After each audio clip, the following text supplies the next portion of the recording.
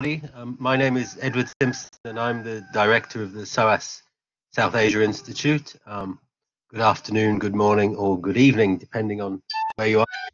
It gives me great pleasure to introduce our speaker today, who is Professor Vinita Doran from the University of Sussex. She is of modern South Asia and has written on numerous topics, but one that endures is the history of the natural world, natural heritage, and perhaps colonial constructions of nature as well, with a focus on the northeast of India, Bihar, and West Bengal. And today, the title of her talk is Climate Signals, Floods, Droughts, and Famine in South Asia from the 17th to the 19th century. And this is a seminar given in a series organized jointly between the SOAS South Asia Institute and the Center of Law, Environment and Development at SOAS. So we'll have a presentation which will last approximately 45 minutes, and then we'll have a chaired question and answer session towards the end. Vinita, welcome. Thank you. I'll just go straight to my slides and try and share the screen with you to start with, but thank you very much for inviting me. A real pleasure to be here. Just start with my first slide. So this is a very historical topic. So what I'll be looking at in this presentation, which feeds into, as I said, the larger topic on climate change and the green economy, is what does a history of climate tell us about the current problems associated with floods, droughts, famines, and cyclones. And many of you have added cyclones to the title recently because, of course, as we know, that on May 21st, India and Calcutta was hit. In particular, Eastern India was hit by a level 5 tropical cyclone, which exacted a great toll on buildings, on property, and remarkably much less on human life, which is very different from 19th century, the 1864 Calcutta cyclone, which I'll talk about in this presentation. So what are the sources, methods, and themes for a climate history of South Asia? And one of the things that I've been doing along with McGill and the UK Met Office is to create a climate archive for South Asia. So create a sort of climate series, a famine series, a migration series. As you know, much of the data for South Asia is limited. You have much richer data for Europe and elsewhere, but the South Asian data scene is quite limited. So one of the things we are doing as part of this project is to build up the climate archive for South Asia. And the other thing that we are doing is how do we build up this archive? So one of the things is using ship's logs, and we are quite linked to the UK Met Office called the ACRE project. We are also using pre-colonial manuscripts in the form of, as part of our documentary sources. And we are looking at collecting and have collected a lot of both quantitative and qualitative data from colonial records. And what do I mean by quantitative data? This is daily, sub-daily pressure and temperature data collected, for example, on ships, collected at botanic gardens. And we also looked at using qualitative data, including ethnography. And as we know, the colonial data collection was extremely rich, a veritable doomsday book of data collecting. We've also tried to collect paleo sources in order to understand, for example, how does the natural archive, for example, the Speleothem record, complement the documentary archive for extreme events, for example, such as droughts and floods. More recently, climate history is becoming particularly fashionable. Of course, in the past, the Annals School, Loy Raduri in the 60s wrote about climate, but more recently, Jeffrey Parker, David Klingsmith, Richard Grove, and John F. Richards have really talked about climate and its importance for history. So bringing nature back into history, removing the unnatural nature of history. And this is not to be a climate determinist or an environmental determinist, but to give nature and climate its due place in our historical understanding. So the methods that we use for a climate history is very interdisciplinary. It has to be a collaborative project, and in this case it is, between historians, climatologists, paleoecologists, and anthropologists, so you can name them. But certainly it has to have a very strong interdisciplinary element. So what I'll be talking about today is the 17th century crisis in the context of India, and how do we equate the climate archive with Mughal Empire sources to understand what exactly is happening. We'll be looking at the 18th century on flood, droughts, and famine causation. And then briefly, we'll be looking at 19th century cyclones. And we'll be trying to understand what this, understanding this history has for understanding adaptation and resilience for climate-related events for today, for example. So the key books I was interested in, and I referred to as secondary sources, is Laduri's great work, which is 1967, Times of Feast, Times of Famine, The History of Climate Since the Year 1000. And of course, more recently in 2017, I don't know whether many of you have looked at this, Global Crisis, War, Climate Change, and Catastrophe in the 17th Century, where Jeffrey Parker equates everything to the Little Ice Age in terms of this period of crisis. And we'll come to that later on. So the importance of data collecting is very significant for us if we are trying to make the climate archive talk to the documentary archive. And I mentioned the ACRE project, which is atmospheric circulation reconstructions of the Earth, which is a project set up by the Met Office, and the sort of data they're collecting, which is daily, sub-daily mean from ships' logs. And they've collected, for example, 900 ship logbooks from 1788 to 1834. And this is sort of rich data that I think is very useful for us. The paleo sources that we've been collecting, again, is mainly from secondary paleo archives to looking at lake core material, and that feeds again into our natural archive data collection and has helped foment some very interesting material especially for our collaborators who are working on the science side. With regard to the documentary sources, again, we have tried to refine the stuff that we look at in terms of Mughal records, VOC documents, EIC records, trying to look, for example, and trying to create a timeline of events for the 17th century. And here, for example, you can see 1589 heavy floods in Ujjain and Malwa, 1592 epidemic outbreak of colors are the sources also delineated, and so on. And we are trying to make sure sources that we have are refined and are adequate to understand what is happening in this period. So the point about mapping climate and weather are very complex, and both can vary temporally and spatially in their influences and impacts. Therefore, to collect useful data, you need good data coverage. So how do you map this information? And in order to map this, you need lots of observation and an information flow network. The world's biggest weather phenomena are the monsoon system, the seasons, and ENSO, as we know. And the importance of South Asia for global climate debates is one thing that I want to emphasize here. Through the emergence of colonial meteorological networks, because the British Empire offered a sort of vantage point to collect data on climate from a series of very, very interesting data points that they collected and mapped. So South Asia helps you to understand climate mechanisms, and in fact, the importance of South Asia for global climate debates is only beginning to be understood now.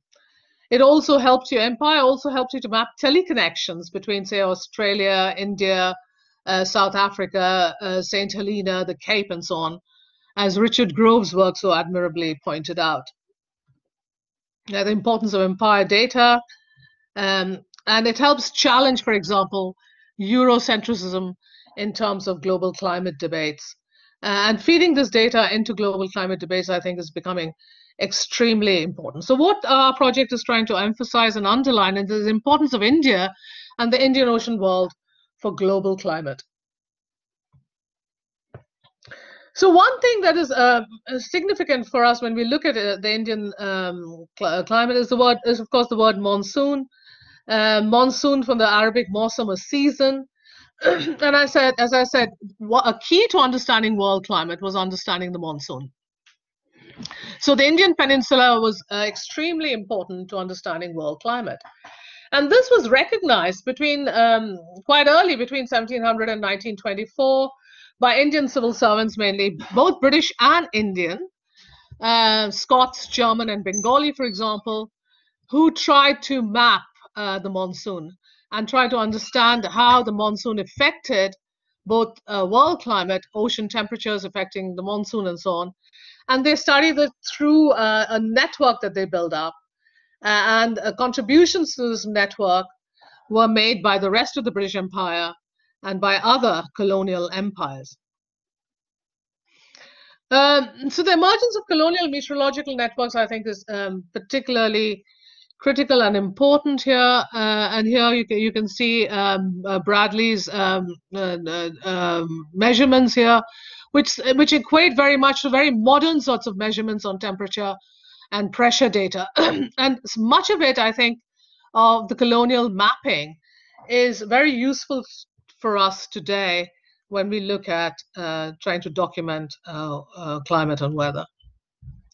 So the stages of this information network are quite interesting as well. Missionary networks, the Moravian missionaries, Danish and German networks are equally important. For example, missionary activity in Protestant Halle was the first to pioneer natural history observation.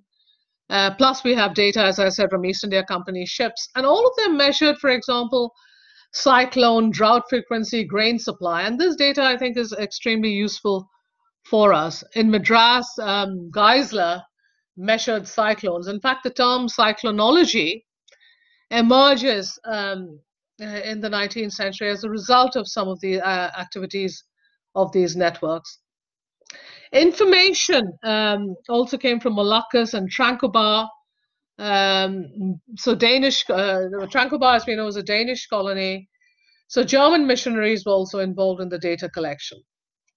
But one network I'd really like to refer you to is William Roxburgh, who became the director of the Calcutta Botanic Garden in the 1780s, who understood for the first time these linkages in climate between India and the rest of the world. And I think Roxburgh is a very, very interesting character, someone that both Rob Allen, who I collaborate with at the UK Met Office, has written quite extensively on Roxburgh's Madras Meteorological Diary, which he kept in 1787, and helps us record the typhoon in Madras in 1780s. So Roxburgh can be seen as the first climatologist or climate historian, and he recognized the crisis of the 1790s. Now we know that's been caused by a weather phenomenon of the warming of the oceans, the El Nino.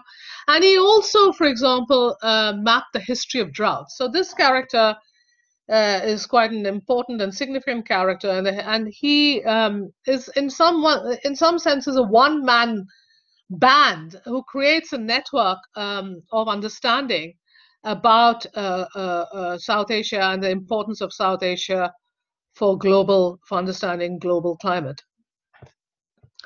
So the observation network that he, for example, inaugurated spanned empire. It started with the Botanic Garden observations in Calcutta and Madras. He gave weather a long-term perspective. He linked up with other people such as Alexander Beatson in St. Helena. And some of the important stuff that was produced at this time was Roxburgh's India records of All India Drought in 1791. There was another publication on drought in St. Helena and drought in the Caribbean in Montserrat. In 1816, it was recognized that there was a global drought. And this I think is quite significant. The global links, I think, are quite interesting. So the first scientist to recognize the global nature of climate, though, was even earlier, though, Edmund Halley, who thought globally in 1676, and he estimated the amount of salt when he estimated the amount of salt in the world oceans. Other global links were by Henry Piddington, who between 1798 and 1852, who collected information on cyclones, and Charles Meldrum, who started off as the main player in the Met Office. So all these characters, I think, are interesting when we look at this empire-wide network. And here are some of the characters spanning the 2 centuries: William Roxburgh in the 18th century, Henry Blandford in the 19th century, Charles Todd, and of course Gilbert Walker, who discovered Walker's circulation. So this link between Australian and Indian meteorologists or teleconnections in terms of understanding global drought events, I think, are quite interesting and important for understanding world climate. So by 1852, you had 123 weather stations in India. The center of calculation was at Calcutta, very interestingly, then to be noted. The Himalayan data was collected by the Strachey and White brothers. The Indian Maharajas were not to be left far behind. In 1836, the Raja of Travancore appointed a meteorologist. And in 1846, the Madras government started a Nilgiri observatory. Systematized weather data collection was collected between 1848 and 1867. And this, of course, is the provides the instrumental record for a lot of the modeling that now gets done. But what we are also looking to collect is the pre-instrumental sort of data. 1865 to 1869, the telegraph was used to transfer marine data and regional data to predict weather and cyclones especially. By 1871, weather instruments were standardized empire-wide. By 1877, William Hunter connected droughts to sunspots, interestingly. In 1878, the first photos of the sun were taken by Captain John Waterhouse. By 1877, the Indian Met Office was established, which made links with Australia. So this brings me to the discovery of ENSO and how some of the data that was collected in this period of empire data collection also links up with a more modern understanding of how the El Nino Southern Oscillation or the warming and the cooling of the oceans operates. And here, of course, many of us might be familiar with ENSO. It operates in 2 distinct phases, alternating over a period of roughly 2 to 7 years.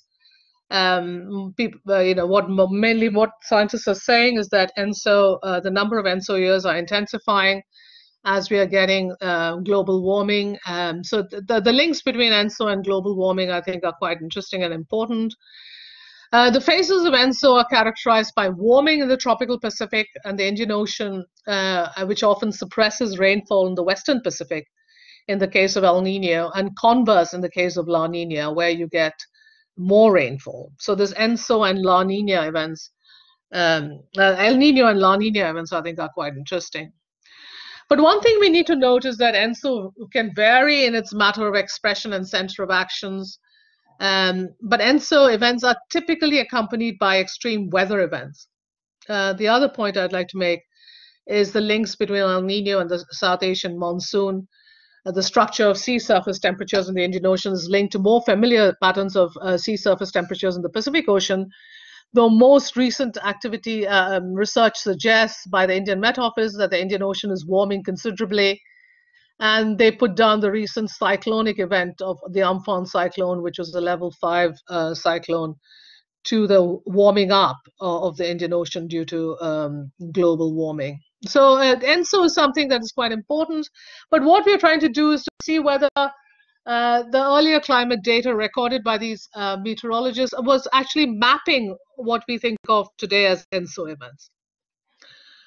This ENSO example, for example, details the resolution of both El Nino and La Nina, which is what is known as protracted episodes, which is defined as a period of 2 years or more when measures of the phenomena and various precipitation extremes are intensified and in an ENSO sensitive region. And this particular time series of the reconstructed South Asian Summer Monsoon Index, which is using both speleothem natural archives from a series of caves, maps onto much of the famine events that are recorded in the documentary archive. And I think this is very interesting.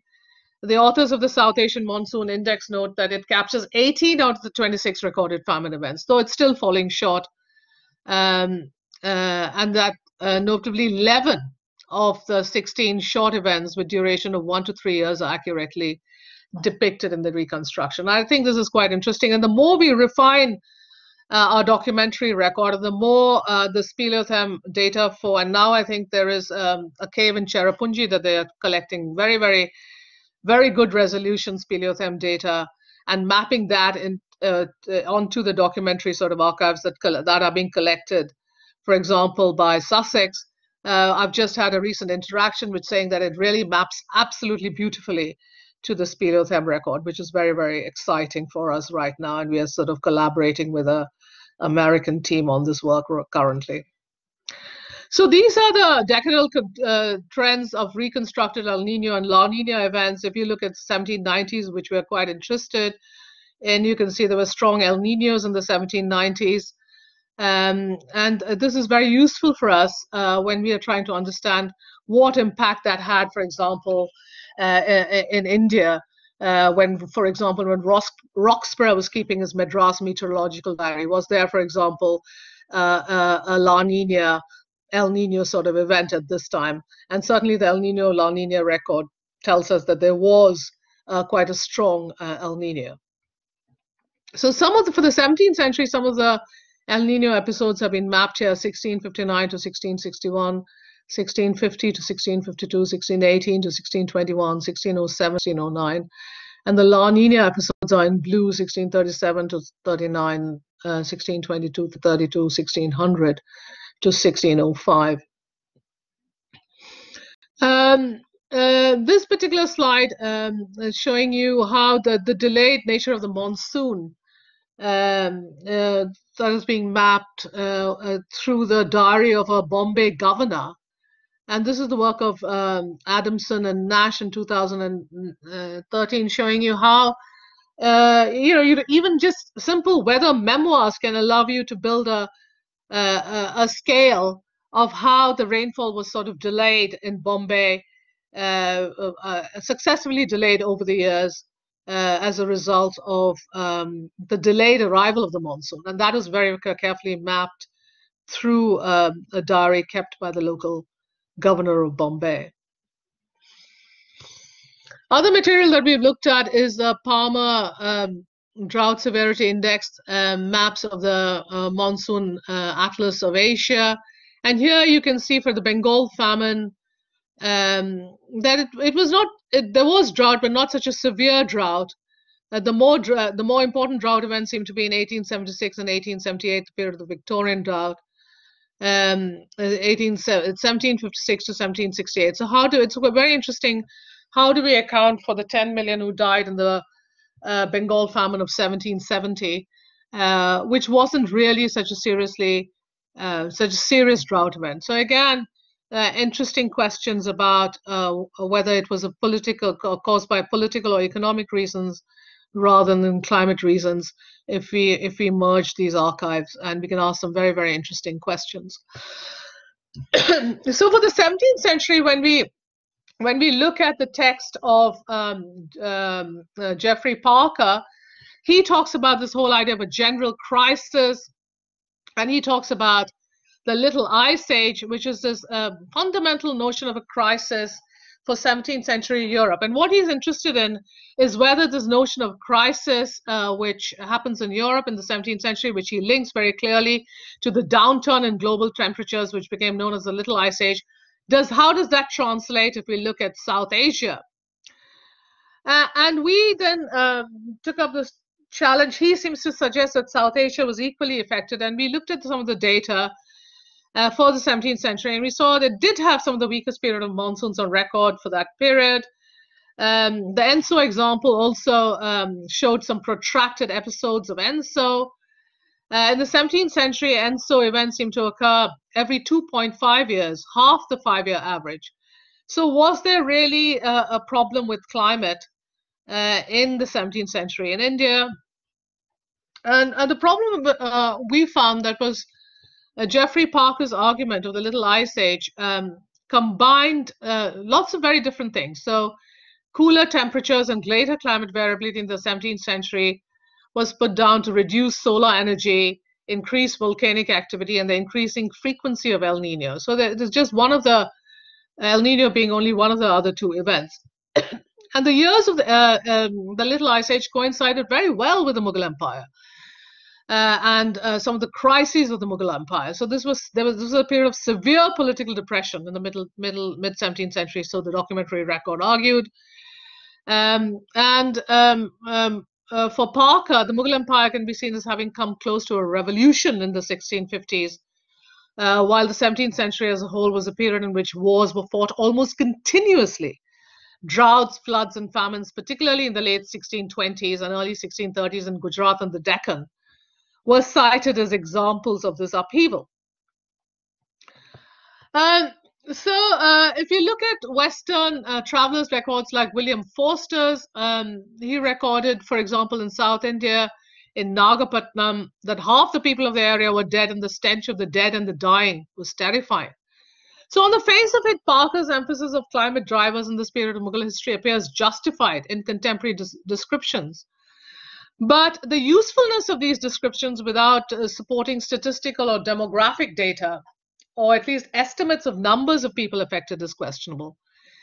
Furthermore, the reliability of, in particular, European descriptions has been strongly questioned by work on the development of tropes and famine reporting of this period. So there is a critique here of Parker's claim of exceptional violence in the 17th century from other historiographical sources. For example, John F. Richards and, of course, the esteemed Irfan Habib have described the 17th century as a period of relative calm and stability. That Parker can point to a near continuous warfare is not in itself proof of the exceptionalism of the 17th century, I could argue. So there is a kind of, the jury is out whether the 17th century in India was a period of crisis. For historians like Killingsmith and Jeffrey Williamson, it was the 18th century which witnessed the most significant upheavals in India's economic and political structure, with the dissolution of the Mughal Empire and the regrouping and their forced regrouping of states under the East India Company. So the question then for us is, was the 18th century worse? In which case, the whole Parker argument is questionable. And if you look at the 18th century then, from 1765, when the British took over Bengal, to 1858, the long 18th century, to the mid-19th century, you get 12 famines and 4 severe scarcities. And the reasons are not far to see. Many Indian communities were disturbed by the interventions of the East India Company, the revenue and agricultural regimes of taxation, which encouraged sedentarization, raids, the restriction of raids, hunting, and nomadism. So traditional lifestyles being restricted. For example, in places that I've looked at in Kutch and the Sundarbans, areas which were resilient at one time, where you had pastoralists and nomadic herdsmen, made more legible in economic terms and settled in environmental terms to aid taxation.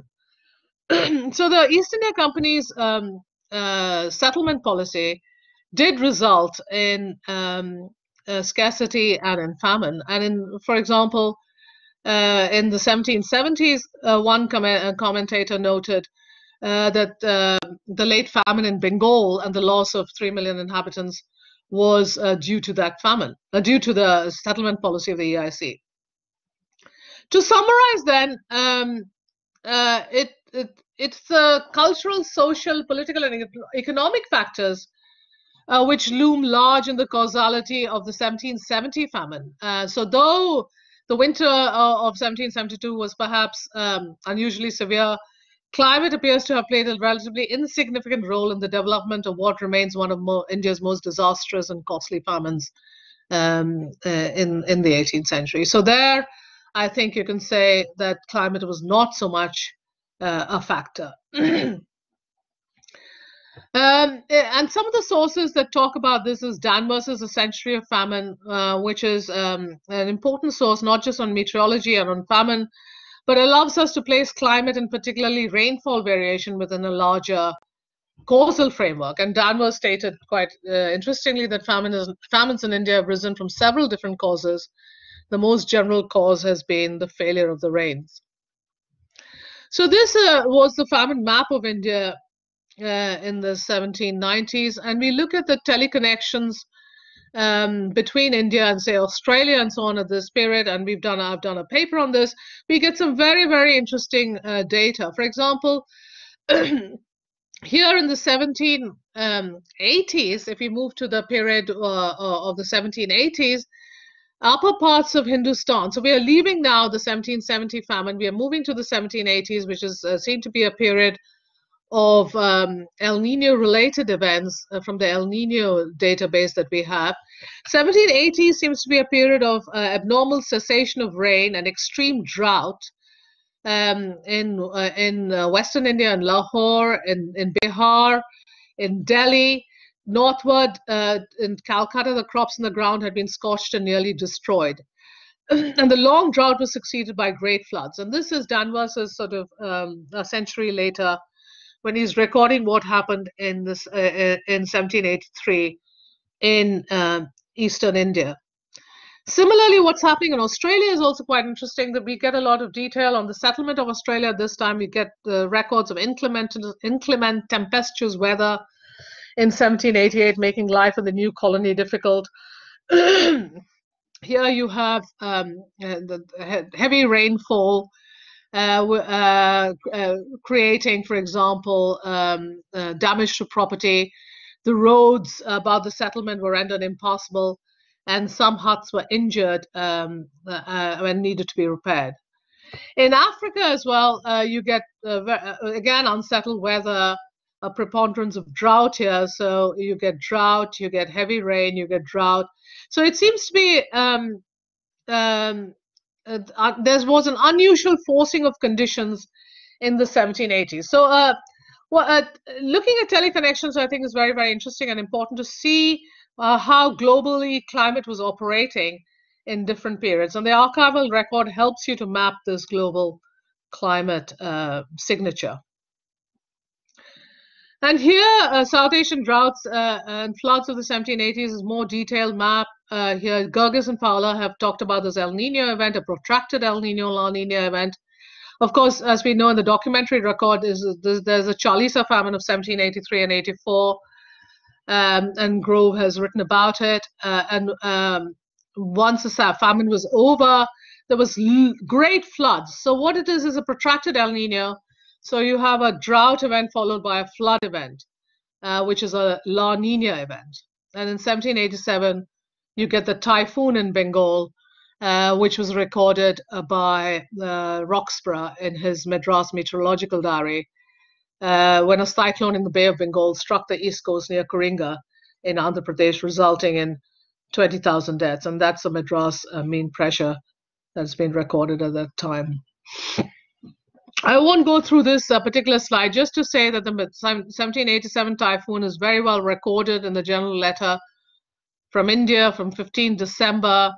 The series of colonial records, for example, Campbell records notes the scarcity of grain following the severe storms and the repeated inundations. So our work with Rob Allen suggests that this was a very period of extended ENSO. So it maps the unsettled climate that we're describing. One of the aims of our research was to identify previously undescribed wet and dry periods in the pre-1900 instrumental period and examine possible relationships with the ENSO phenomenon. And this we were able to do quite conclusively, I think, for the 1790s. So I think this is a very important achievement for us in terms of analyzing how the impact on India of this El Nino resulted in some very unsettled conditions. So what does this all mean for current understanding cyclones? The recent work has argued that stronger and more frequent cyclones are likely to occur if current trends in climate change continue. And there's a sense in which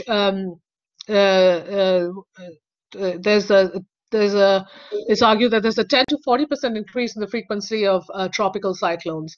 and that each cyclone may be, and each storm may be 45% more powerful. This is Kerry Emanuel's work, and his work is based on 6 computer models, which uses weather data and historical records which simulated 600 annual storms from 1950 to 2005. And I think in some senses going further back, and that's what we've tried to do with our data set, looking at 19th century cyclones, allows us to understand the frequency of cyclones in the Indian Ocean region much more. And given the impact of the Amphan cyclone, I think this work is extremely prescient and extremely important. And we can also look, for example, at the way in which El Nino and the ENSO phenomenon might impinge on tropical cyclone and characteristics. So it's very useful to gather more documentary data on ENSO-related events, including tropical cyclones and their impact in South Asia in the 18th and 19th century. And once again, the importance of colonial collections is here. And why and how, when we collect some of this data on cyclones and other natural disasters, and here is the 1819 Kutch earthquake, we are also able to qualitatively collect responses from communities, and this is again useful for adaptation and resilience lessons that we can learn, how communities, especially from below, have adapted to what are known as what they see as natural disasters, and how the intensification of these disasters leads to uncertainty of a very different sort of kind. And that, again, you can map through the anthropological record and the ethnographic record, which is what we are also trying to do. For example, in these traditional grasslands, which was destroyed by the creation of the Allah Band in 1819, the migration of nomadic pastoralists in the Bani, the Rabaris, and so on, was one form of response. Response was no longer possible through various events that have happened, including the partition of India and the destruction of a pastoral way of life through sedentarization. And we can come to those points if necessary in the question and answer session. Similarly, the cyclone data allows us also to understand both the impact of cyclone mapping and the effect of cyclone mapping and the responses of communities. If you look at the history of cyclones in eastern India, and this particular Ganges, Brahmaputra, Meghna Delta, the collecting data on historical cyclones is very important for climate security and for settlement research. For example, the historic patterns of settlement in the delta area of Sundarbans, where particular islands were left unoccupied but are now over time have been occupied, resulting in flooding and destruction of lifestyles. And certainly, in terms of Calcutta and South Asian cities like Bombay and Calcutta, the impact of climate change and mapping of events in the past will be very interesting. Again, useful for us to understand how historically environmental change, large-scale reclamation, poor drainage has impacted on this area over the time frame that we are looking at. Especially when we look at the impact of the Amphan cyclone. And here again, the law of storms, we've got exceedingly good data collected by Henry Piddington, who collected information on cyclones in India, the Sailor's Hornbook for the law of storms, and there's Piddington himself in a Punch cartoon. Charles Medram, who I mentioned in 1860s, who started off as a main player in the Met Office, also collected climate data of the Indian Ocean. He is responsible for developing the term cyclonology, and I think he used ship's logs to get a very impressive amount of data on the southern Indian Ocean and on the path of cyclones. And this, interestingly, is some images that we get from the colonial archive of the 1864 cyclone, which was also quite a serious cyclone, which destroyed 1/3 of Calcutta and caused the death of 48,000 people. The recent Amphan cyclone hasn't had such a destructive effect on life, and that's because of the responses. But this cyclone data that exists in Piddington and Blandford's archive, I think, is very, very significant for us if we are going to be mapping the impact of cyclones and the effect of climate change on cities, for example, in Calcutta and Bombay. So this is the inundation map of the Calcutta cyclone of 1864. The storm had a width of 100 miles. It proceeded it had 10 miles an hour. Its greatest damage on land was from a 15-foot storm surge. And again, it would be very interesting to look at these bookend events, the 1864 cyclone and the cyclone that happened last month, to see what the inundation map of Calcutta looked like. 48,000 people were declared dead in Calcutta, so 1/3 of the population seems to have passed away. And the official report by Blanford is a biography of the cyclone. And the origins of the cyclone are mapped in a very detailed fashion, where it rose, how it sort of emerged, which bit of the way in which it moved is all the Henry Blanford's Origin of the Cyclone really maps the cyclone very, very carefully, and the developments in colonial meteorology helped to understand the nature of this cyclone. And here are some images of what happened. There was a ship blown into the Calcutta Botanic Garden. Again, much of these areas will be figuring in the current cyclone as well. And the contemporary reports here are also very, very, very detailed. As measured by Mr. Whittle, the height of the storm wave at Diamond Harbour was 4.58 feet over the top of the bund. And then you can get the destruction immense. Many of the villages close by were swept away. Particular areas were affected, and so on. And detailed quotations from eyewitness accounts are being used to see which areas were affected. Here, the result of the casualties: 102 pucca houses were destroyed, with 563 severely damaged. 40,000 native huts were completely leveled, and that's the detail of those who died in the surrounding areas. Their ship logs are also very important. This is Clarence, survived the cyclone, where James Watson gave a detailed record of the storm with hourly readings of wind and barometer. This again is the buildings that were affected in central Calcutta. And I think it's very interesting. One interesting thing that developed was and Blanford and Piddington had both warned against this. This was the creation of Port Canning. After the cyclone of 1864, they had been warned that do not create Port Canning, but Port Canning was created. It tells you about the hubris of states and governments. And of course, Port Canning was destroyed, and the second cyclone wiped out Port Canning. So all that investment was lost. So another cyclone which has been mapped very beautifully in this book by Benjamin Kingsbury is the cyclone of 1876, where 10,000 people have died following a cholera epidemic and the famine that followed. And here Kingsbury turns the interpretation on its head, showing that the cyclone of 1876 was not simply a natural event, but shaped by exploitation and inequality in Bengali society. And this, of course, is something that we have talked about a lot. So failure to remit taxation, the salt tax of 650%, the ruthless laissez-faire policy of Richard Temple and the Temple wage, the poor relief efforts. So the dead and dying numbering about 215,000 in the 1876 cyclone, including 100,000 dead by cholera. So, the question that I asked, are cyclones intensifying? Some experts believe they are. Others experts suggest that we cannot yet detect any increase in the frequency of intensity of tropical cyclones. But of course, we've had this Amphan, level 4, level 5 cyclone that hit India on 20th of May. It's only by improving the historical weather and climate database can we provide a platform with which to address such key concerns on climate change. The impact of extreme events, as I said, will be enormous in South Asia because of the population densities involved. So in order to conclude then, the scope of historical data to refine climate anomalies is underestimated. Large amounts remain untapped.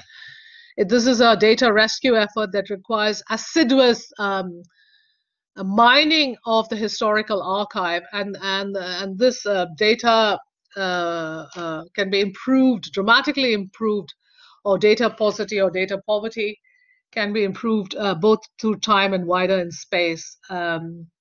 So as extreme events increase, the predictability of these events becomes more important. So improving the historical and climate database, as I said, will provide a platform with which to address key concerns in climate change. At the same time, we need to create an archive that yields important data on climate adaptation and resilience.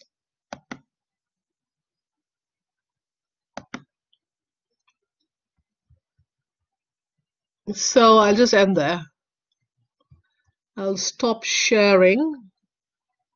I think it's here. Sorry. So it's that square white square box on. Yeah. Sorry. Yeah. Thank you.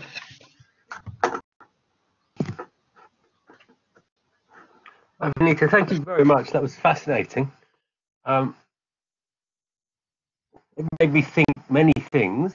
I really like the idea of thinking about history through climate and the ways in which you brought such disparate sources together in this archive retrieval project as well, which also spoke to political economy questions of the time. And I have one observation and a larger question, if I may, to open up the discussion. You said in relation to the 18th earthquake in Kutch, which is something I have spent some time thinking about how Desi or vernacular sources talked about migration, transhumance and pastoralism. But what to me is really interesting about that earthquake is it allowed the British to consolidate their political influence in the region.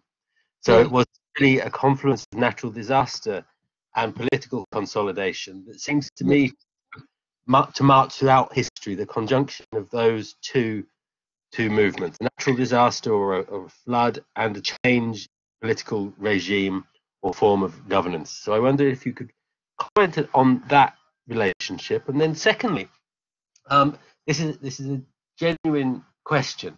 When you look back in history through these sources, you can see cyclones and you can record their frequency and their occurrence. But when you compare that to the present day, you've got the climate data, but how do you deal with, as a historian comparing things through time, how do you deal with the changing political economy or regulatory regimes of disaster, such as improved food distribution systems that reduce the possibility of famine, or early warning systems or flood defense systems that maybe invisibilize things that were in the past disasters? I'm sure you've thought about it, but the question is, what did you think about it? Thank you. Yeah, thank you. Can I answer straight away, or should I wait for? Yeah, no, I think both very, very significant questions. Certainly for Kutch, one of the paper that we were just writing on Kutch is about making Kutch legible, Kutch and the Sundarbans legible in terms of EIC and post-EIC Raj practices. So one of the ways in which they were using that moment to sedentarize pastoralists, they were using that the period of the 19th century to ensure that they were taxing as much as they could. They were the traditional homelands of the traditional migratory routes of the bunny herdsmen was something that they began to recognize as being important only later on. Of course, the whole bunny grasslands were later on, as we know, destroyed by Prospera and all sorts of invasive species of plants. But that was much more a 20th century Indian government complete lack of understanding of pastoralism. But that came alongside, as I said, the partition, the breakdown of migratory routes. But if you look at the way in which they saw Kutch as a landscape which was harsh, which had brackish water, which needed irrigation, but while at the same time downgrading traditional modes of living in those grasslands and inhabiting those areas. So these were areas which were made, as Rohan D'Souza would say, much more vulnerable through colonial practices. So I would totally agree with that. And similarly with the settlement practices in Sundarbans, where areas which historically should not have been reclaimed were reclaimed, and islands which should not have been settled were settled in the interests of taxation. But at the same time, also colonial policy had some very important positive features. For example, in Khulna, which was protected from the cyclone recently, was an area which had a very high area of reserve forest, which the British put into place, precisely as a result of the activities of Richard Temple, the horrible man we encountered in the context of the 1876 cyclone in Calcutta, who said, no, we need to keep those forests in the Sundarbans. So those are the forests that have protected Khulna today in the face of the Amphan cyclone. Yeah.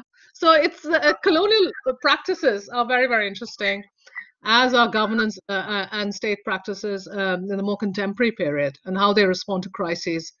Either they respond to it in a more sophisticated, nuanced way. And I think the British tried to do both somewhat unwittingly, and were successful, certainly in terms of restoring mangrove forests in Sundarbans.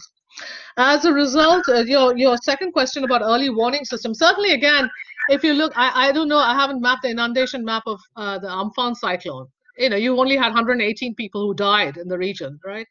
So if 48,000 people died in 1864. So clearly those early warning systems have worked. They've moved people out, damage to buildings, of course, and so on. But again, there's the hubris of the nation state as well. Building where they shouldn't be building. Port Canning was something that the 1867 cyclone wiped out. It'll be interesting to see what was wiped out now.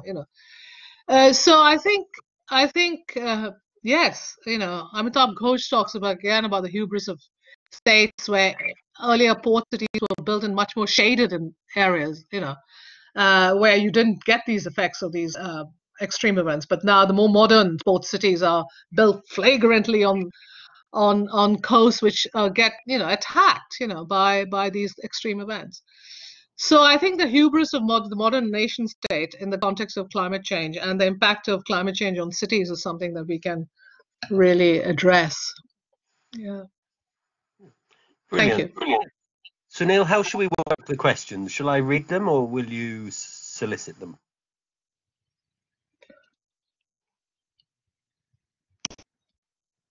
Okay, I will read them.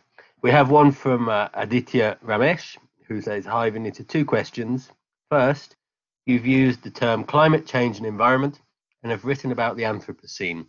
How do you see these as things as different or as overlapping forms of analysis or analytic? And the second question is, following on from mine, how do we marry social history, for instance, of property, mercantilism, deforestation and infrastructure, with these longue durée kinds of histories? Nice questions. Thanks, Aditya. Yeah, thank you, Aditya. Yeah, so climate change, again, this is something that I'm led by the interdisciplinary team that I work with. In terms of sea surface temperatures in the Indian Ocean and El Nino related events, there seems to be a consensus that global warming is causing the rise of SSTs in the Indian Ocean, right? And that the more frequency of cyclones could be related to that, according to some of the work that's being done now.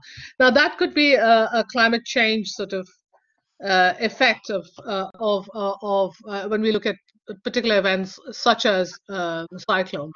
In terms of El Nino and La Nina events, again, the frequency of El Nino and La Nina events, I believe, is linked to global warming again, and linked to climate change. So once again, and this is, I'm not an expert here, I would be, again, looking at my collaborators who work on this in terms of using that. In terms of using the term Anthropocene, I've used the term in the past, you're absolutely right, but that has much more to do with anthropogenic climate change, or a change which has been caused as a result of more carbon in the atmosphere. And there, the dating of 1610, I think, is very exciting, when you look at the way in which there was a whole spike in carbon stock as a result of the destruction of or the death of Indians following war, following disease in the Americas. And that, of course, again, I mean, that data is now being, there are some critiques of that, but 1610 is seen to be a period when you do get anthropogenic climate change and a rise in carbon stock. So in that sense, that's the sense I use the term Anthropocene. In terms of social history, how does that link to the longue durée climate history? Again, this is as good. The social history dimension is only as good as the documentary archives that you harvest. I've been contacted by this American team who are very interested in the speleothem record that they're getting for 1345 from India in terms of the Chalisa famines and so on. And they're getting a very, very good resolution, and they wanted to know what the archives of Firoz Shah Tughlaq was yielding.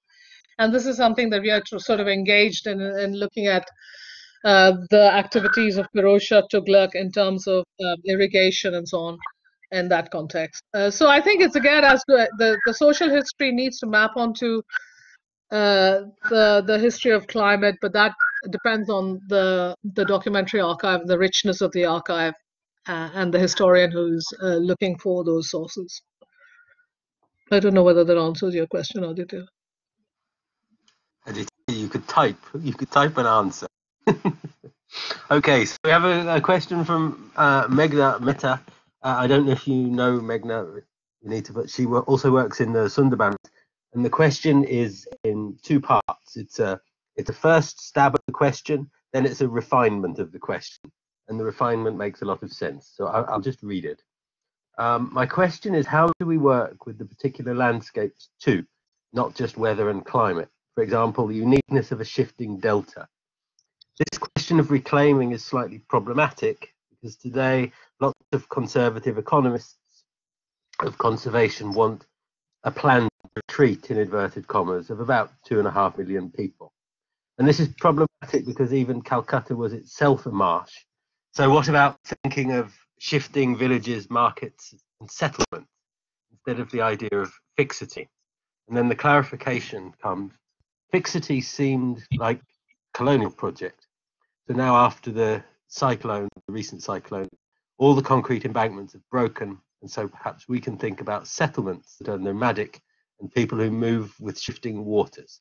The mangrove forest is indeed a river, and new land formations are constantly forming as some are breaking with shifting chars or sandbanks.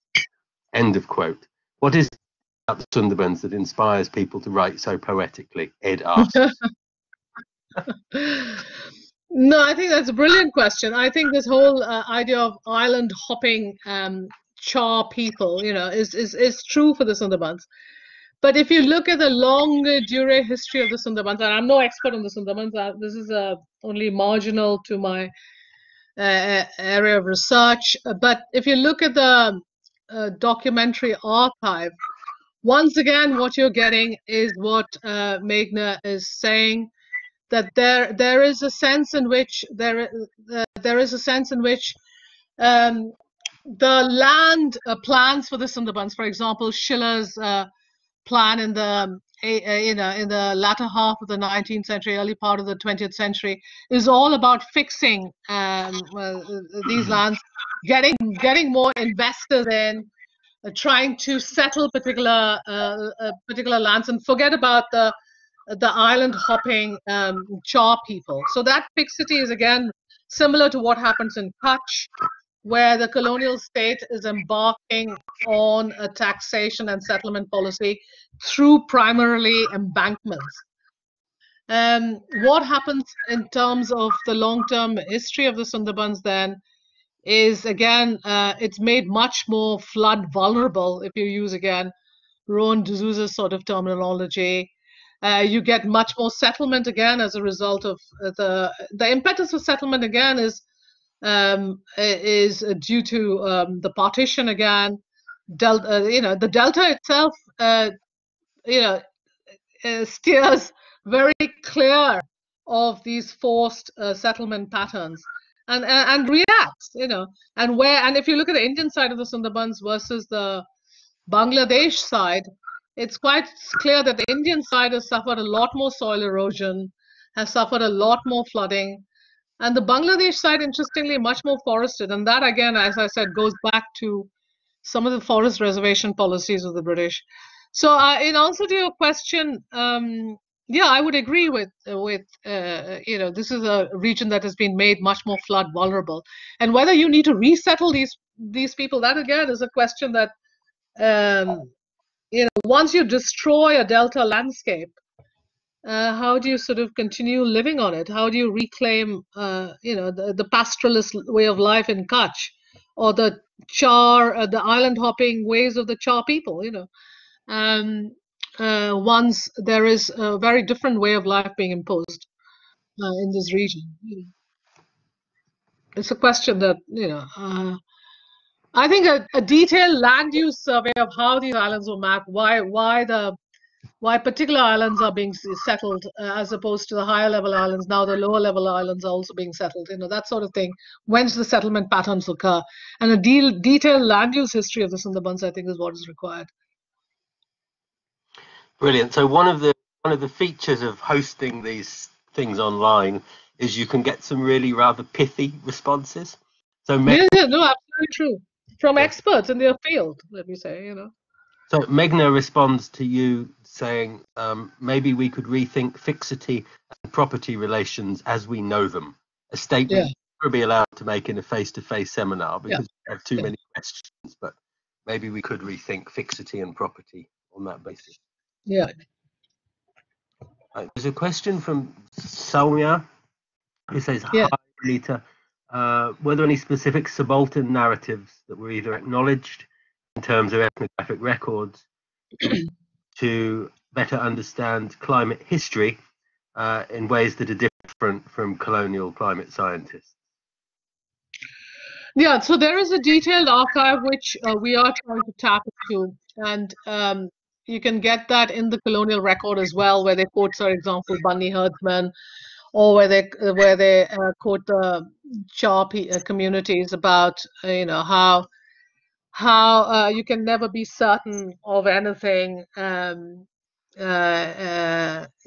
I mean, about changing levels of uncertainty, where earlier they were able to predict uncertainty and able to cater for uncertainty. The levels of uncertainty now are far out of the bounds of their historical, oral memory and lived. Not forget about their lived experience, even in terms of the memorialized sort of landscape. And that, I think, is quite new in terms of both the impacts of climate change and the impacts of new extreme events. And that is what you're seeing in a lot of the local oral histories. But certainly, one thing we are trying to do is to, again, looking at these bookend events, 1819 Kutch earthquake, 2009 earthquake in Bhuj, where ethnographers have looked very in detailed fashion. For example, Laila Mehta has looked at 2009, and she's taken a series of oral quotations and histories from these communities about the impact of the earthquake. And so those narratives is also part of the project. Yeah, there is a very detailed history here to be uncovered. And that's a very good question, Soumya. Thank you. Yeah. Brilliant. And then we have comments like, amazing, thanks Vinita, and thank you, exclamation mark. General signs of appreciation have appeared in the chat box. There are no more questions, but if you don't mind, I would like to ask one. And that's about, it's not so much about your methods as a historian, but it's a question about your methods as being a team player in an interdisciplinary research project. Say something about how knowledge and power come together in a project like that, and how you manage to overcome disciplinary boundaries and conceptual languages to make sense of one another.